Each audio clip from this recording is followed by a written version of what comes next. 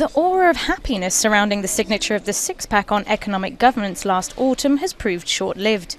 Not content with the six-pack, the EU's crisis-proofing measures continue with two new bills, rather originally called the two-pack. It would plug the gaps of the previous package by giving bankruptcy protection and more supervisory powers over national budgets to Brussels. A taboo subject, but one that seems to be gathering supporters. If you look at the summit last week, it was not only about Spain or Greece and Portugal and all these countries, it was also about growth. And I think everyone realizes that we have to stop the bleeding.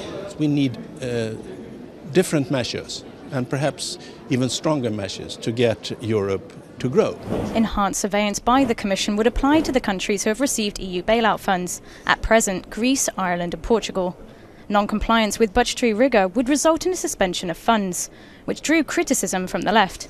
However, a debt redemption fund is being considered to help countries in difficulty. The man in charge of one of the bills has proposed bankruptcy protection to defaulting countries, an idea that has raised eyebrows.